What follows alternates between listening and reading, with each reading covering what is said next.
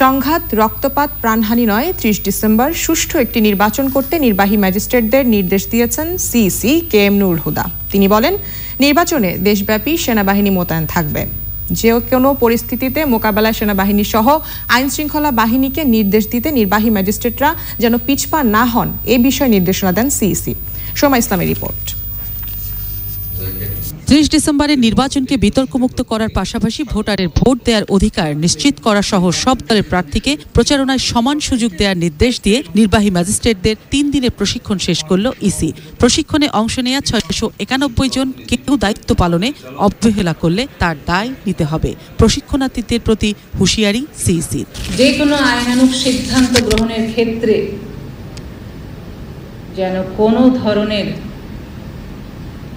বৈষম্যের কারণ না ঘটে। প্রত্যেকটা প্রার্থী, প্রত্যেকটা রাজনৈতিক দল যেন সমান সুযোগ পায় তার সমস্ত কর্মকাণ্ডের মধ্যে।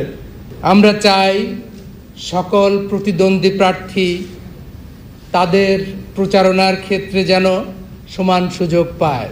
প্রতিটি ভোটার যেন তার পছন্দের প্রার্থীকে নির্বিঘ্নে ভোট দিয়ে সে তার বাসস্থানে ফেরত যেতে পারে।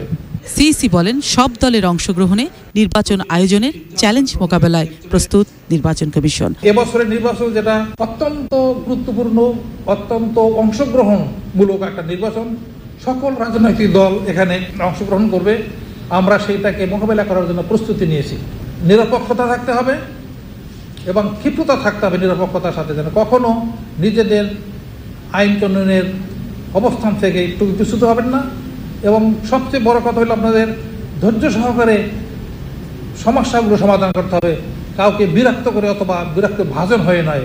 এখানে হইল আপনাদের বুদ্ধিমত্তার বিষয়। সামাজিক যোগাযোগ মাধ্যমে বিভিন্ন গুজব রোধে বেলা ৩টায় বিটিআরসি সহ টেলিকমিউনিকেশন প্রতিষ্ঠানগুলোর সঙ্গে আলোচনায় বসবে ইসি। ইভিএম ব্যবহারের জন্য ৬টি আসন নির্ধারণ করতে বেলা ৫টায় লটারি করবে নির্বাচন commission. Soma Islam, channel I, Dhaka.